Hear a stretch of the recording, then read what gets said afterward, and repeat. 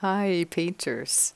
In this video I troubleshoot and transform one of my own paintings, showing you what I call the Cinderella makeover, or if you're more into westerns, the good, the bad and the ugly. So welcome and let's dive straight in. Let's talk values and why these type of landscapes are working, and why this landscape not so much. I mean, can you guys see what's the problem here? There's not enough value range, and that's why, for example, this one is much better. The one from my last video is doing much better. We have a value range, and of course you don't always need as much contrast as what we see here. You can have paintings that are softer in contrast, but we still have kind of a difference, and we don't need as much drama as before, but it's definitely a stronger painting than this one, this other one. So let's take a look at that one again and see that I actually did. I have another one just with a similar subject. We have a road and we have the clowns. Let me see if I can get both of them into the picture here. Let me see if I can just get both of these into the frame. Okay, this is not working very well. Okay, like that.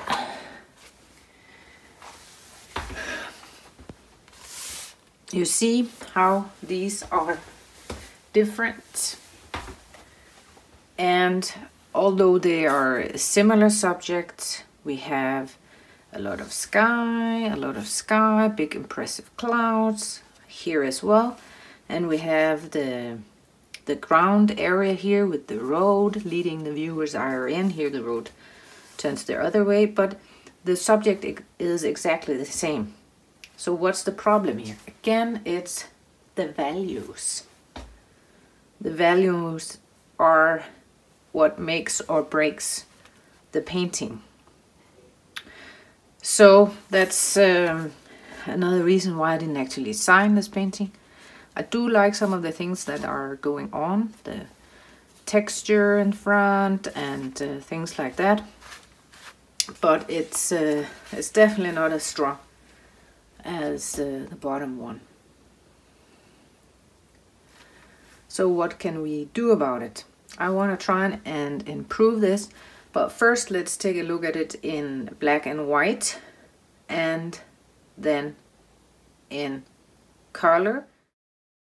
Notice how all the colors seem to be in a middle tone, so no real darks, no real lights, making it all kind of the same tone, which is boring. So I want to really change up the value range, and I'll start by lightening the sky, and I'll speed up the painting process for you to make it go a bit faster. Okay, and maybe now you're thinking, ooh, that was a bit drastic with all that white paint there, but I wasn't happy with the painting at all the way it was, so I decided I had to make a big change, and I don't want to keep a painting I wasn't happy with, so I had nothing to lose. So why not be brave, be bold, and really go for it. I'm using some baby wipes to move the paint around, and then I'm scratching into the paint and using all the other ways of making texture that I normally would in a painting. If you would like to learn more about how to improve your painting using values, I made a video about that called Best Tip for a Successful Painting, and I'll put a link to that at the top of the video. A quick tip if you are sometimes struggling with distinguishing the values and getting a good look at your painting is to, if you have a smartphone that has a camera on it, you can set the camera setting to black and white and actually take a black and white photo of your painting. I actually use this feature a lot, and it's quite helpful. So maybe that can help you out as well.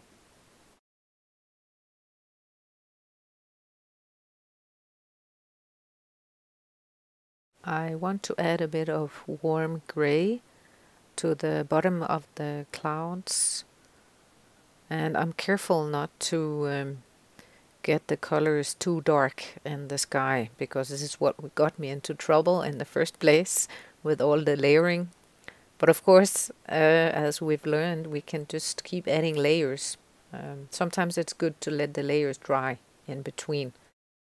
I think I'm pretty much done here.